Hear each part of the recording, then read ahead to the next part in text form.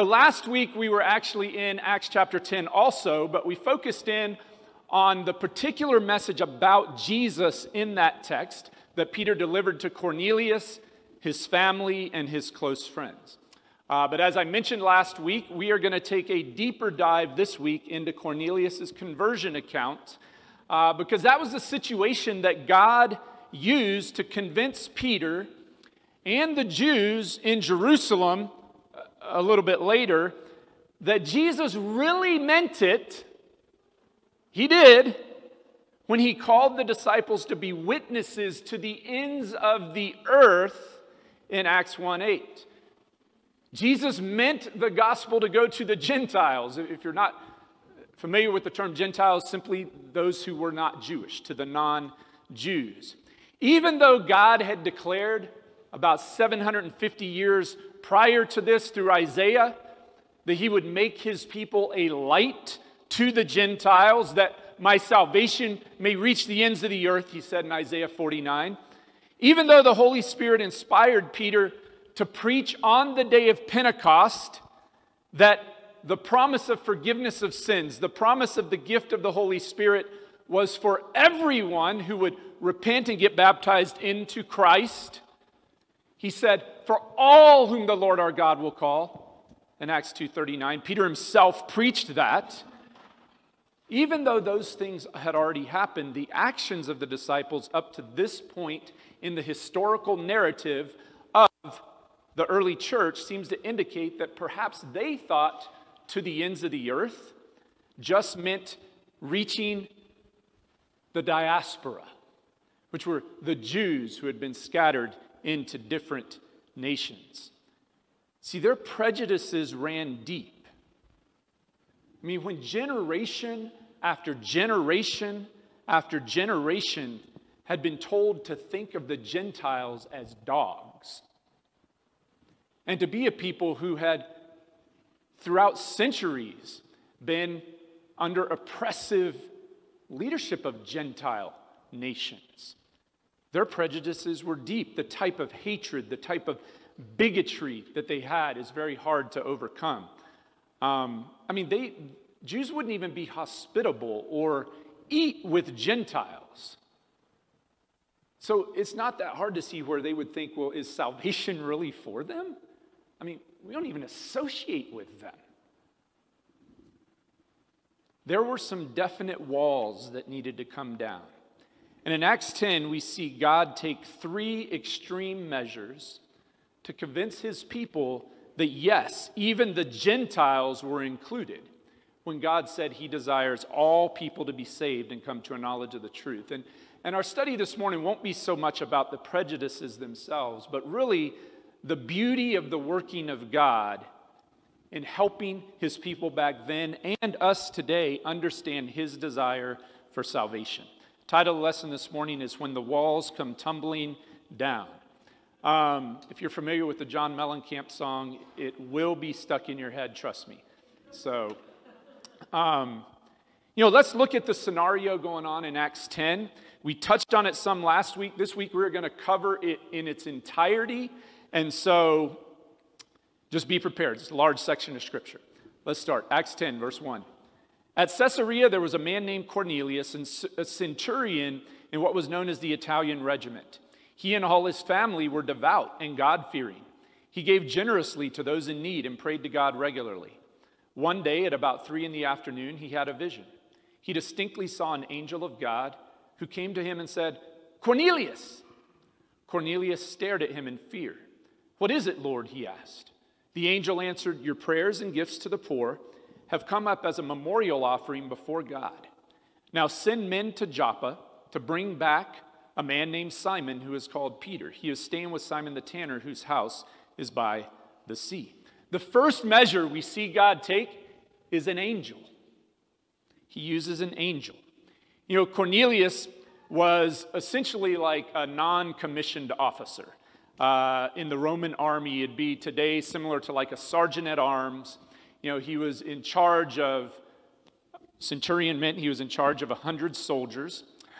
But he was also a part of a group called the God-fearers. Now, that was a label given to Gentiles who believed in the God of Israel, Jehovah, but they had not converted to Judaism. So the men had not been circumcised. They did not hold to the law of Moses. They wouldn't have participated in the different rituals necessary to become a proselyte to Judaism. But we can see from his life that his belief in Jehovah God was not without substance. We're told that he was generous to the needy. We're told that he prayed to God regularly. We're even told that God took note of how he gave to the poor. And so God sends an angel to tell him to send for Peter. And so Cornelius sends 3 people to Joppa to get Peter. This was the first extreme measure we see God take in this narrative, the angel that he sends. And this angel, we'll see later on in the narrative, wasn't just for Cornelius, but him sending this angel was also helpful to Peter and the Jews with Peter. We'll see that in a bit. So let's go ahead and change scenes to what's going on in Joppa. Skip down to verse 9. About noon the following day, as they were on their journey and approaching the city, Peter went up on the roof to pray. He became hungry and wanted something to eat, and while the meal was being prepared, he fell into a trance. He saw heaven opened and something like a large sheet being let down to earth by its 4 corners. It contained all kinds of 4-footed animals, as well as reptiles and birds. Then a voice told him, "Get up, Peter, kill and eat." "Surely not, Lord," Peter replied. "I've never eaten anything impure or unclean." The voice spoke to him a second time. "Do not call anything impure that God has made clean." This happened 3 times, and immediately the sheet was taken back to heaven. While Peter was wondering about the meaning of the vision, the men sent by Cornelius found out where Simon's house was and stopped at the gate. They called out, asking if Simon, who was known as Peter, was staying there. While Peter was still thinking about the vision, the Spirit said to him, "Simon, 3 men are looking for you, so get up and go downstairs. Do not hesitate to go with them, for I have sent them." Peter went down and said to the men, "I'm the one you're looking for. Why have you come?" The men replied, "We have come from Cornelius, the centurion. He is a righteous and God-fearing man who is respected by all the Jewish people. A holy angel told him to ask you to come to his house so that he could hear what you have to say." Then Peter invited the men into the house to be his guest. The second extreme measure we see God doing here is the vision that he gives to Peter. He had sent an angel to Cornelius, telling Cornelius what to do, and then he's working on Peter through a vision as he prays. You know, Leviticus chapter 11 defined for a Jew which animals they could eat. They could eat from the animals classified as clean, and they couldn't eat from the animals classified as unclean. So God gives Peter a vision that included both unclean and clean animals and says, "Eat, kill and eat, Peter." And of course, Peter's offended, even though in Mark 7, Jesus had already declared all foods clean. But food is not the point of this vision. God is using this vision to bring down the walls in Peter's mind and all Jews about the people that they saw as unclean, meaning the Gentiles. You know, we saw there in, go back here in verse 16, God didn't want Peter to miss this. We're told 3 times God gave him this vision. And as Peter is trying to figure it out, those messengers from Cornelius show up. Now, they were aware of how they were viewed by Jews. They knew they were not welcomed by Jews, so they actually stop outside of the gate. And yet God tells Peter, "I'm the one who sent these people. Go with them even though you have viewed them as unclean. This is the reason I gave you this vision 3 times, Peter." And then it's cool to see the walls slowly coming down. In verse 23, Peter invites these Gentiles in to be guests. This would not have happened before the 3 times vision, them being welcomed in as guests. Let's continue reading. The next day, Peter started out with them, and some of the believers from Joppa went along. The following day he arrived in Caesarea. Cornelius was expecting them and had called together his relatives and close friends. As Peter entered the house, Cornelius met him and fell at his feet in reverence. But Peter made him get up. "Stand up," he said. "I am only a man myself." While talking with him, Peter went inside and found a large gathering of people. He said to them, "You are well aware that it is against our law for a Jew to associate with or visit a Gentile, but God has shown me that I should not call anyone impure or unclean. So when I was sent for, I came without raising any objection. May I ask why you sent for me?" Isn't it cool to see the walls just tumbling down here in Peter's mind and his heart? I mean, he acknowledges in verse 28 the very thing we've been talking about regarding Jews and Gentiles associating with each other. He's like, this simply does not happen. But God's vision had gotten through to Peter as he's realizing he needs to stop viewing the Gentiles as unclean simply because they're not Jewish. As Peter asks, "Why did you send for me?" he's about to realize that the distinction between God's people and those who are not God's people was not about race in the new covenant in Christ. It's about grace. And God desires his grace to be received by Gentiles also. Let's keep reading. Cornelius answered, 3 days ago I was in my house praying at this hour at 3 p.m. Suddenly a man in shining clothes stood before me and said, "Cornelius, God has heard your prayer and remembered your gifts to the poor. Send to Joppa for Simon, who is called Peter. He is a guest in the home of Simon the tanner, who lives by the sea. So I sent for you immediately, and it was good of you to come. Now we're all here in the presence of God to listen to everything the Lord has commanded you to tell us." Then Peter began to speak. "I now realize how true it is that God does not show favoritism, but accepts from every nation the one who fears him and does what is right." The walls continue to come down. Peter says, "I now realize." But it took intervention from God. It took a 3 times vision from God for Peter. And now, hearing that God even sent an angel to a Gentile? I mean, as Cornelius tells us, this angel appeared to me. We see how that first extreme measure, angel is now helping Peter and the Jews with him to convince them, tell these people about Jesus. Let's continue. You know the message God sent to his people, to the people of Israel, announcing the good news of peace through Jesus Christ, who is Lord of all.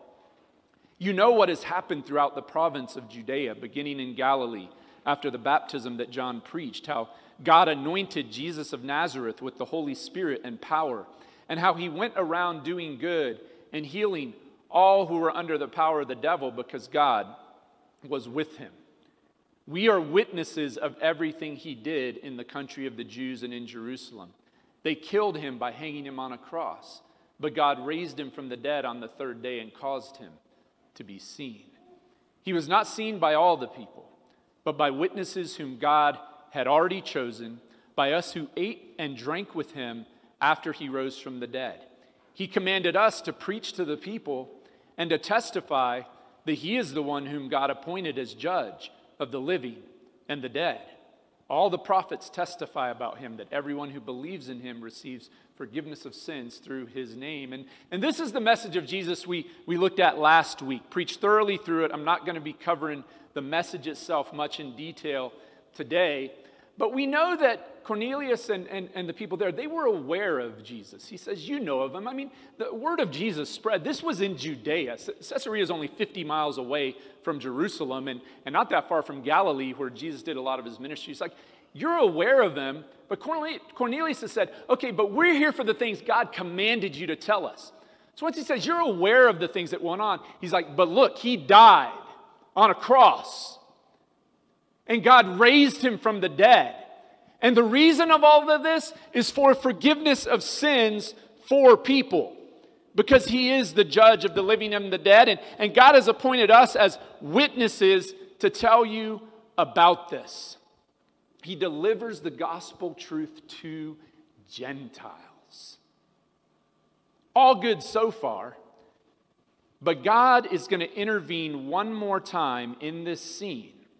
Because as we will find out as we read up through Acts 11 and the explanation of what took place, Peter and the Jews that were with him, as well as the Jews he was going to have to answer to later in Jerusalem, they still weren't fully convinced yet at verse 43.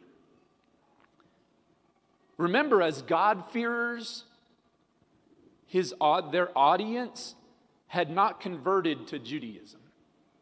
No circumcision had taken place for the men. There was no commitment to the law of Moses for any of them. And these were huge obstacles for Jews, including Jewish Christians. I mean, these were obstacles that would continue throughout the New Testament. The entire book of Galatians is addressing this issue still existing in the minds and hearts of Christians who are Jewish. In Acts chapter 15, the whole chapter is going to deal with this whole prevalent idea amongst the Jews that someone needs to convert to Judaism in order to be a candidate for salvation through Christ. And therefore, a third extreme measure in this scenario takes place from God, and that is the Holy Spirit. Let's continue. While Peter was still speaking these words, the Holy Spirit came on all who heard the message. The circumcised believers who had come with Peter were astonished. Greatly astonished is what the word is in the Greek. That the gift of the Holy Spirit had been poured out even on Gentiles. For they heard them speaking in tongues and praising God. Then Peter said, "Surely no one can stand in the way of their being baptized with water. They have received the Holy Spirit just as we have." So he ordered that they be baptized in the name of Jesus Christ. Then they asked Peter to stay with them for a few days. I mean, this is a beautiful, beautiful event. God intervening this way. It was shocking to the Jews that were there that this would happen. The Holy Spirit to Gentiles? But I think we can tend to miss the beauty of what's taking place here because of Christendom's obsession over the last 250 years with arguing about baptism. So we get confused about this passage, and the confusion centers around the Holy Spirit coming on Cornelius, his family, and his friends in verse 44 before they get baptized in verse 48. So people can wonder, well, so is this section of Scripture contradicting the very clear teaching on salvation in Acts 2 that promises His Holy Spirit to all people upon baptism, not before baptism? And admittedly, this is a very unique event that takes place in Acts 10. There's only 2 times in Scripture that the Holy Spirit comes down on groups of people. In Acts 2, at Pentecost, where the Holy Spirit came down on the group of the apostles and they started speaking in foreign languages. And here, where the Holy Spirit comes down on a group of people and they start speaking in foreign languages, oftentimes people refer to this in Acts 10 as Pentecost for the Gentiles. Now note, the Holy Spirit did come on different individuals at times, but for groups of people, twice.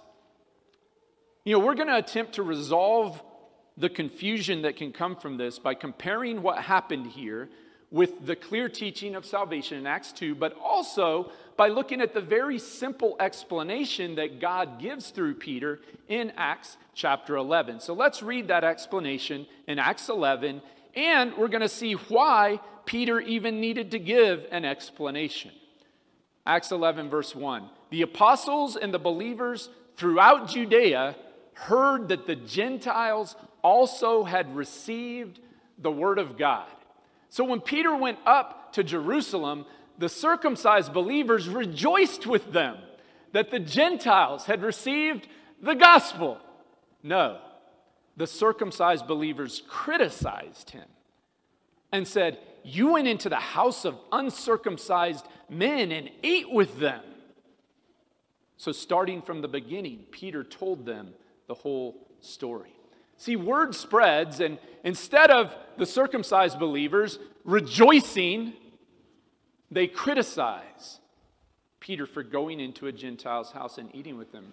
I told you the walls were big that needed to come down. That's the reason Peter even needs to give an explanation of what happened. And starting in verse 4, starting from the beginning, he tells them the whole story of the vision of the sheet coming down and the animals. And I'm not going to reread verses 5 through 9. We already read the story for the sake of time. Other than I do want to start back up in verse 10, where Peter tells them this happened 3 times. And then it was all pulled back up into heaven. That makes me laugh a little bit. You know, not only did God give the vision 3 times, he makes sure the scripture records twice that he gave the vision 3 times. So then Peter explains what happened after the 3 times vision. He says, "Right then, 3 men who had been sent to me from Caesarea stopped at the house where I was staying. The Spirit told me to have no hesitation about going with them. These 6 brothers also went with me, and we entered the man's house. He told us how he had seen an angel appear in his house and say, 'Send to Joppa for Simon, who is called Peter. He will bring you a message through which you and all your household will be saved.'" So he's already told them about the vision. He's now told them about the angel. He's told them about 2 of the extreme measures that took place. And, you know, some of the confusion in this passage, Acts 10, arises from a wrong explanation of what took place in verse 44. Some say that, well, the Spirit came on Cornelius and his companions because they were already saved. And that comes about because of reading the description of Cornelius in Acts 10 to think that indicates, well, they were saved. I mean, he gave to the poor, he prayed to God regularly, and so, therefore, he must have been saved. And you know what? Hey, he and his family probably would be accepted as star members of most churches nowadays, you know? But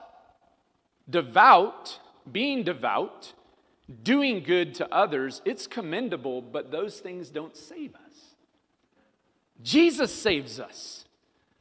Cornelius was clear in verse 14, after the visit of the angel, that he and his family still needed the message of salvation, implying that they understood they were lost, and he communicates that clearly to Peter.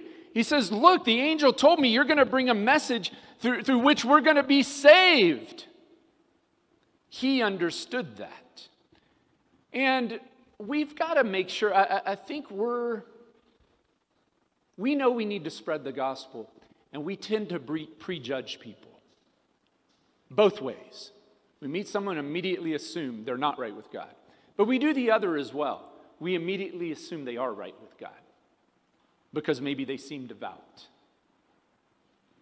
The Word of God determines if someone is right with God. And I mention that because I wouldn't be here if the person who initially shared the gospel with me would have just taken my assessment of my spiritual condition. One of the first questions they asked me was, "Are you a Christian?" And I said, "Yes, I'm a Christian." If they'd have just left it there, I would not be a Christian because I wasn't one. I needed the message of salvation that God had sent this person to me to give me. And I'm pretty sure I'm not the only one in this room that had an experience like that. Let's keep reading, because he's only told them about 2 of the interventions of God so far. Verse 15, "As I began to speak, the Holy Spirit came on them as he had come on us at the beginning. Then I remembered what the Lord had said. John baptized with water, but you will be baptized by the Holy Spirit." So if God gave them the same gift he gave us who believed in the Lord Jesus Christ, who was I to think that I could stand in God's way? When they heard this, they had no further objections and praised God, saying, so then, even to Gentiles, God has granted repentance that leads to life. And this addresses another confusion that can come up in this passage. Okay, so if we accept that they weren't saved, as it clearly states in verse 14, then why would the Holy Spirit come on them at all before they were baptized into Christ? And Peter tells them, and therefore us clearly, that the Holy Spirit didn't come on the Gentiles in verse 44 of Acts 10 for the Gentiles' benefit. The Holy Spirit came on the Gentiles for the Jews' benefit, Peter included. Because even after Jesus had told Peter and the other apostles to go make disciples of all nations and baptize them in the name of Jesus Christ in Matthew 28, even after Jesus had told them, you're going to be my witnesses to the ends of the earth in Acts 1, even after the angel appears to Cornelius and some of the walls come down, even after the 3 times vision to Peter and some more of the walls come down, Peter states here that it took the Holy Spirit coming on them as he had come on us at the beginning, which was Pentecost, Acts 2, for the final bits of the wall to come down in his own mind. Peter needed the Holy Spirit to come on the Gentiles in order to finish the message of salvation. Because he goes, man, if God would allow his Spirit to come on these people who are not circumcised, okay, then who am I to stand in the way of salvation? It took what happened in Acts 10:44, the Holy Spirit coming on the Gentiles, to convince Peter to finish the promise of salvation in verses 47 and 48. Let's look at that again. Verse 44, while Peter was still speaking these words, the Holy Spirit came on all who heard the message. The circumcised believers who had come with Peter were astonished that the gift of the Holy Spirit had been poured out even to Gentiles, for they heard them speaking in tongues and praising God. That was the proof to them. Then Peter says, surely no one can stand in the way of their being baptized with water. They've received the Holy Spirit just as we have. So he ordered that they be baptized in the name of Jesus Christ. Once he realizes that salvation is available to the Gentiles, he orders, some versions will say he commands, that they be baptized into the name of Christ. Why? Well, I said we're going to compare this with Acts 2 to see if there's any contradictions. You know, back in Acts 2 in verses 22 through 24, Peter had preached a very similar message he preached in Acts 10 about the death and resurrection of Jesus. And then in verse 36, as he wraps up that message, Acts 2 is a message to Jews. He says, therefore let all Israel be assured of this, God has made this Jesus, whom you crucified, both Lord and Messiah. When the people heard this, they were cut to the heart and said to Peter and the other apostles, brothers, what shall we do? Peter replied, repent and be baptized, every one of you, in the name of Jesus Christ for the forgiveness of your sins, and you will receive the gift of the Holy Spirit. The promise is for you and your children, and for all who are far off, for all whom the Lord our God will call. With many other words, he warned them, and he pleaded with them, save yourselves from this corrupt generation. Those who accepted his message were baptized, and about 3,000 were added to their number that day. After re-emphasizing the gospel message there in verse 36, that Jesus is Lord, he is Messiah, he was crucified, we're told that the people were cut to the heart. They asked, what shall we do? And Peter says, repent and be baptized. He then promises that forgiveness of sins, the gift of the Holy Spirit are the promises of this. And he goes on to say, as I've referenced a couple times already this morning, that this promise would hold true for everyone whom the Lord our God will call from this day forward, which would have included Cornelius and his Gentile crew. But Peter's the one who needed the walls to come down in order to really believe that this was for all whom the Lord our God would call. And once the Spirit came on the Gentiles, he believed it. From the 3 measures God took, the angel, the vision, and finally the miraculous coming down of the Holy Spirit that was proven through the speaking of other languages, Peter finally delivers the promise by ordering them to be baptized into Christ so that they too would receive forgiveness of sins. Remember, his message was one by which they would be saved, and that they would receive the promised gift of the Holy Spirit to dwell in them that day forward, not just come on them in a miraculous way. There really is no contradiction between what happened in Acts 10 and the message for all people given in Acts 2. Peter did not change his message. He did not change his doctrine for the Gentiles. God just had to act in an extreme way to convince the messenger to actually deliver the full message to the Gentiles. Noted Bible scholar John Oakes has this to say about that section in Acts 10 that can be confusing. He says, this outpouring of the Holy Spirit is not a sign of salvation, but a sign of the coming of the kingdom of God. In Acts 2, it was the sign of the coming of the kingdom to the Jews, and in Acts 10, it was a sign of the coming of the kingdom and salvation to the Gentiles. If you look at Acts 11, 15 through 18, you see that this is how Peter and the apostles and other leaders interpreted the events. The Holy Spirit fell on Saul in 1 Samuel 19:23, and we certainly would not think of this as a sign of his being saved.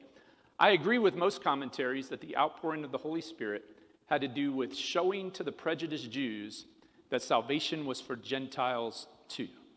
That is what Peter's vision was about, and it's what the outpouring of the Holy Spirit was about. In Acts 10, the miraculous outpouring was followed by the baptism of the Gentiles and their salvation. I assume that it was then, when they were baptized, that they received the indwelling Holy Spirit and when they were saved. As I stated earlier, if we can see past any confusion of this passage, what takes place in Acts 10 is beautiful.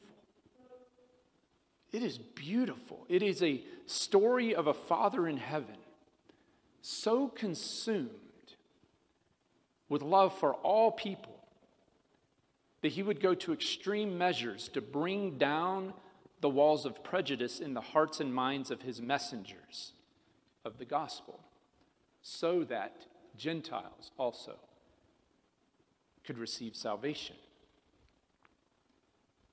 Before we take the Lord's Supper, I want us to contemplate this briefly with some questions to ask ourselves.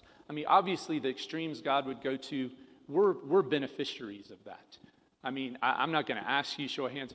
Most of us in here are probably Gentiles, if not all of us. And so these measures apply to us.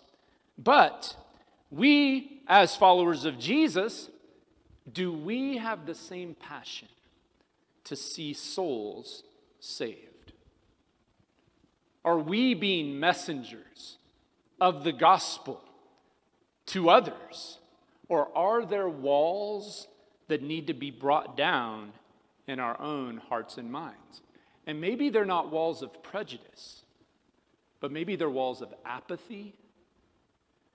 Maybe they're walls of idolatry where we're just consumed with other things in our life that have nothing to do with what God's consumed with. Maybe it's walls of comfort that we don't want them to come down, because I'd rather have my comfort than be uncomfortable in helping someone else. I don't know the answer to that, but if we're not actively involved in the mission of spreading the gospel, there's likely some sort of wall that needs to come tumbling down in our own lives. Because we can look at these measures and they're beautiful, the angel, the vision, the Holy Spirit intervening, but those measures are simply in addition to the extreme measure God had already gone to, sending his Son from heaven to earth to be beaten, betrayed, die on a cross to pay the penalty for our sins. What an amazingly beautiful Father in heaven we have that would go to any extreme for us to have salvation. And what an amazing Lord and Savior we have in Jesus. And that's who we celebrate as we prepare to take the Lord's Supper right now.